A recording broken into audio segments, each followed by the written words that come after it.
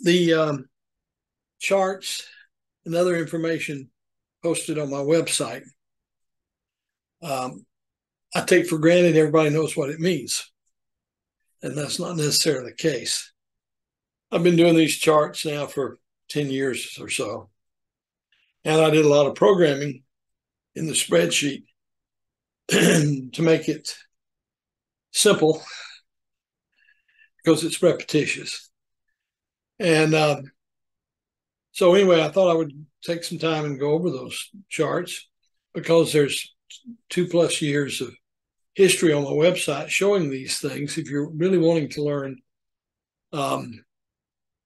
how to sell options, this is good information.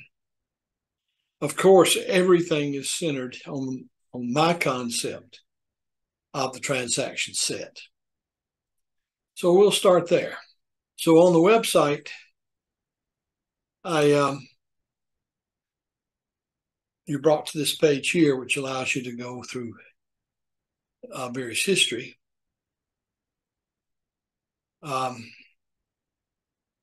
So when you click on a date, it takes you to that date.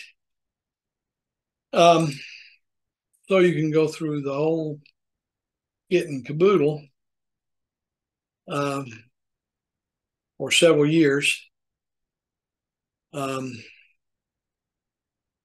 here.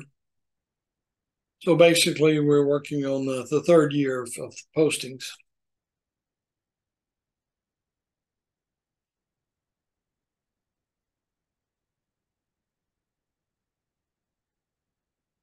Uh-oh. And that's a bug. I got to fix that. Okay. Anyway, you get the drift. And I'll fix that bug. So let's talk about the charts. And I'm going to go to an earlier date where I have a larger transaction set. No, that one's not so large, is it? Which brings up a point.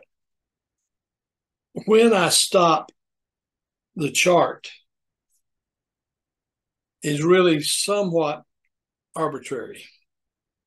I could stop at any time or just let it go on forever, but it would get too big to post and lose its meaning with too much information. So basically, I try to cut it off whenever I'm back to all cash. That is, I have no outstanding contracts sold. And this one was started on May 30th. But let's go back to, okay, here's a good one. As you can see, this ran along for quite some time because it took me that much time to get back to cash. So basically, it shows all of the contracts that I have sold. And since this one's already closed and expired, the colors indicate what happened. Now, the best results is when the contracts are not exercised. That means that the revenue was 100% profit and 100% free cash flow. So that's ideal. Historically, about 30% of the contracts I sell will not be exercised. That's really what makes this whole thing very profitable. Otherwise, I'm just trying to exceed the spread. And what do I mean by spread? Well, in this price range, HBI, the strike increments are 50 cents. So on the combination of the put and the call premiums need to exceed 50 cents. If I do that, I make a profit based on generally accepted accounting practices, although my free cash flow is always better than that. Okay. The reason my free cash flow is so good, if you've ever played blackjack, you know the player goes first. Looking at today. Another chart that's useful is the moving averages. The moving averages give me some indication of the likely movement of the stock price. And I have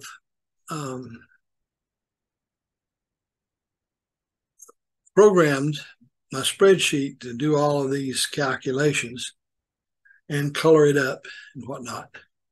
So let me step through how that's done.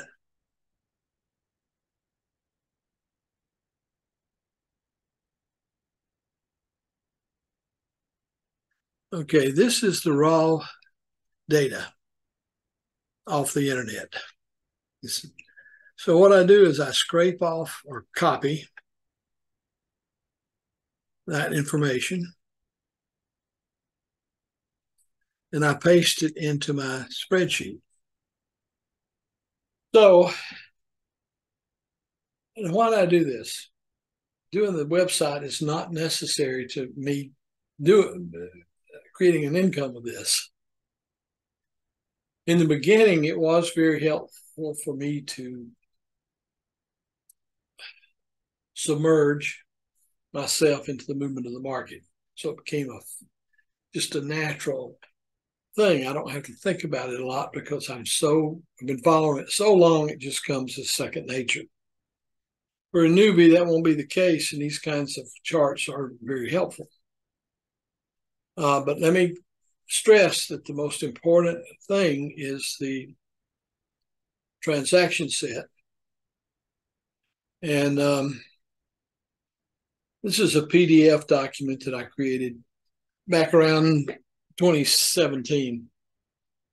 And this is the engine. This is the magic that makes all this happen. And that is the fact that I am selling only. I'm not buying. Also, I let them run until expiration or until they're exercised. So everything is based on the accumulation of premiums. And as you can see, it's very simple. If I do a put and it's exercised, and I do a call and it's exercised, and another put and it's exercised, another call, etc. But when options expire without being exercised, I have that revenue and it accumulates, as you can see here. And as I said, about 30% of the time they're not. Now that's over the long term. Lately, with the market volatility, it's fallen below 30%. But I'm still making money. But when it's 30% or better, man, I'm really making money. That's when it's really nice. So I hope this has been useful. Wow, I've developed hiccups there. If you have any questions, please ask them in the comments, and I'll try my best to answer them. And good luck. Make some money. Best wishes.